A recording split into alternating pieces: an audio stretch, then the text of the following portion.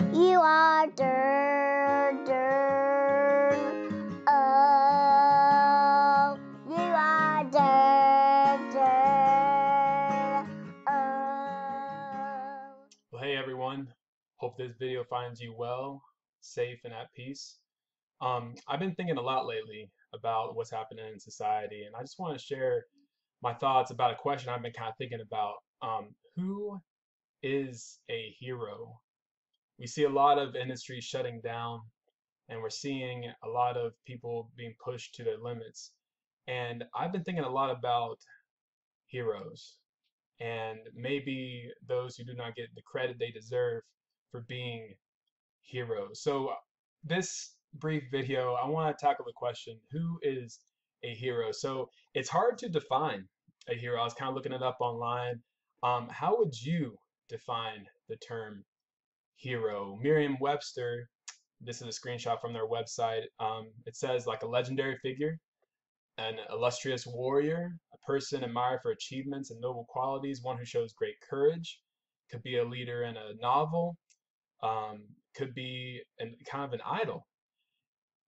Here are some quotes I found. A hero is no braver than an ordinary man, but he is brave 5 minutes longer. That's by the thinker Ralph Waldo Emerson. A hero is an ordinary individual who finds the strength to persevere and endure in spite of overwhelming obstacles. That's Christopher Reeve. He was the original Superman, was paralyzed in a tragic accident. I think a hero is any person really intent on making this a better place for all people, Maya Angelou. So, how would you define a hero? And I was kind of putting these thoughts together, but I think for me, a hero is one who lives sacrificially, courageously, and victoriously. I don't know, some of y'all may have seen this picture on Instagram or on news channels or not, but this is taken from the Cleveland Clinic Instagram page, and I want to read it to you because our healthcare personnel, our doctors, our nurses, they're heroes.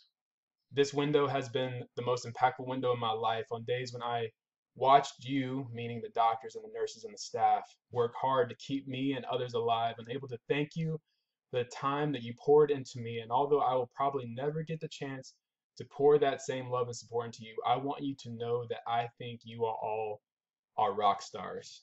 I watched some of you have good nights and some bad nights, but what was consistent every night was that you care for people. Today I leave this ICU a changed person, hopefully for the better, not only because of your medical healing and God's direction and guidance, but with the fact of knowing that there are such wonderful people dedicated to the care and concern of others. The doctors and the nurses on the front lines of this, guys, are heroes. And if you know of anyone in healthcare, you should be thankful for them. You should let them know how much you're appreciative. We need to be praying for our doctors and our nurses and all the staff in the hospitals and the ERs and the emergency, places, for the front lines, on the streets even. The first responders, my cousin's a first responder. We need to be lifting them up in prayer because they are heroes fighting this battle. Not only that, a hero lives courageously.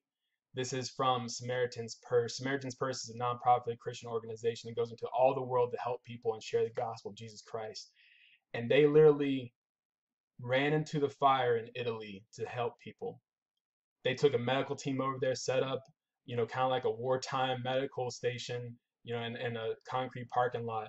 And they ran into the fire. They left their families, they left their loved ones to go help complete strangers in the name of Jesus. This is an example of what it means to be a hero. This is just another picture of them praying over, a patient who's struggling. These guys are heroes. So courageously, Christians have been living this way in the midst of sickness for a long time. This is from the website. You can see at the bottom of the screen. There's basically a book that this guy was reviewing about Christians and how they deal with plagues and illnesses and sicknesses. And so there's a plague of Cyprian. You can look it up. It's in the years of around 200 or something like that AD. And Dionysius, bishop of Alexandria, reported. So this plague was taking like 5,000 lives a day maybe in Rome and Italy. And this was a Christian. Most of our brother Christians showed unbounded love and loyalty, never sparing themselves and thinking only of one another. Heedless of danger, they took charge of the sick, attending to their every need and ministering to them in Christ. And with them departed this life serenely happy, for they were infected by others with the disease, drawing on themselves the sickness of their neighbors and cheerfully accepting their pains. Many, in nursing and curing others, transferred their death to themselves and died in their stead. That blows me away. It completely blows me away. How Christians joyfully throughout history have laid down their lives to help people who are sick, who are the least of these. Again, heroes. And finally, the last thing that I think a hero is one who lives victoriously. What's our greatest enemy? You see it all over the news right now. You see it all over the society right now. And our greatest enemy is death. That's what we're fighting against. That's what's coming our way no matter what. So we need someone strong enough to deliver us from death.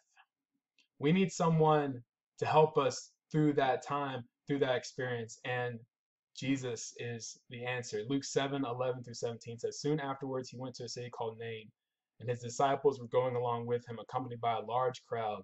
Now as he approached the gate of the city, a dead man was being carried out, the only son of his mother, and she was a widow, and a sizable crowd from the city was with her. When the Lord saw her, he felt compassion for her and said to her, do not weep. And he came up and touched the coffin, and the bearers came to a halt, and he said, young man, I say to you, arise. The dead man sat up and began to speak, and Jesus gave him back to his mother. Fear gripped them all, and they began glorifying God, saying, a great prophet has risen among us, and God has visited his people. Jesus stopped a funeral.